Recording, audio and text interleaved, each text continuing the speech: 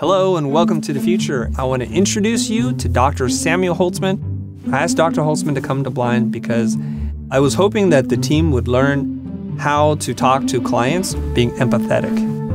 I hope you enjoy the series.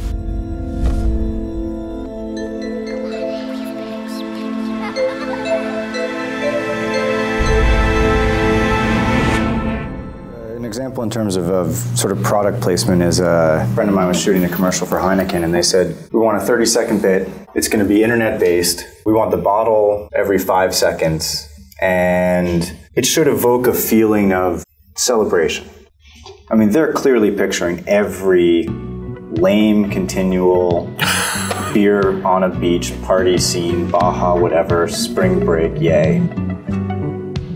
That's basically what they're picturing, because that's what they see being successful. 30-second bit. That's something we're going to play with. Internet-based, absolutely. Product placement every 5 seconds. If I say that to you guys, what do you think? What are you hearing? Bottle every 5 seconds. What's the goal of that? The goal is to make sure that somebody understands very clearly this relates to your image, or this relates to this product. When they said we want the bottle to appear every 5 seconds, what they were really looking for was things that are iconic to Heineken.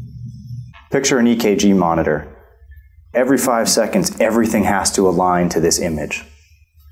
I mean, all of a sudden, you're playing with heartbeat, you're playing with, sort of streams of ideas and consciousness, you're playing with waves, you're playing with patterns.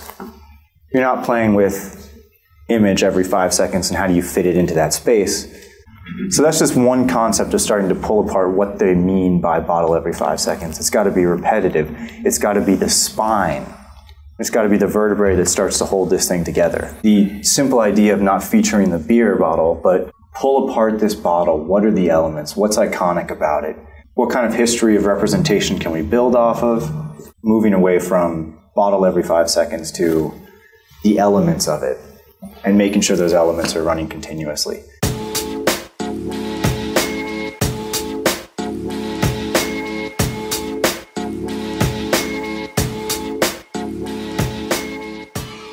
So in this case, we're playing with 4 things from the client. 30 seconds, internet-based, bottle every 5 seconds, and celebration is a theme. Now, celebration, that's one of these code words.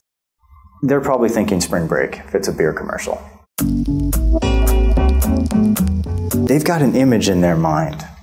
So you want to try and get them to paint that scene. Celebration, is this inside? Is this outside? Is this something that's family-based? Get them telling a story. What does celebration look like from your perspective? One of the first things that our generation blew out was this idea of family being blood relatives. I mean, family is the family you make, and that becomes, all of a sudden there's a totally another direction for a commercial bit where you've got 5 separate people, 5 different instances, all being drawn together, and you get sort of this shortcuts mentality, something like that. So again, it's this weird way of decoding what somebody's talking about in a way that doesn't point out their assumptions, but actually draws out an image. How does celebration make you feel? It's a nightmarish question because most people can't even answer it. How does it make you feel when you get into the car? It's subliminal. So basically, you're asking something that you can't possibly answer. So really, this is the best way to make somebody feel stupid. Yeah. Right? Because I'm just going, should I be knowing this? Because you're asking me that? Versus where if you go into this sort of decoding mode, basically you're just staying on the safe side, just going, what does a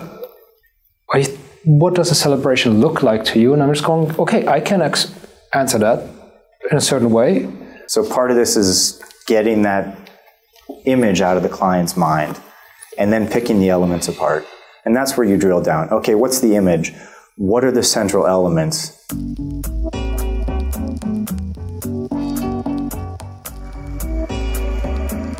You can't step into somebody else's shoes.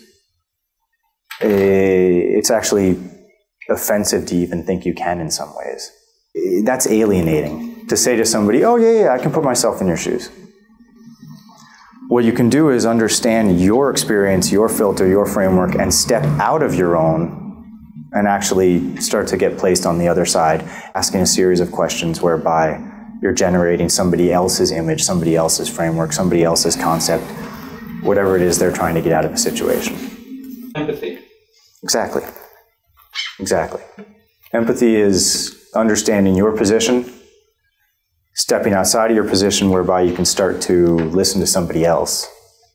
And then from that, drawing out these elements and then designing or building something for a special group or for others.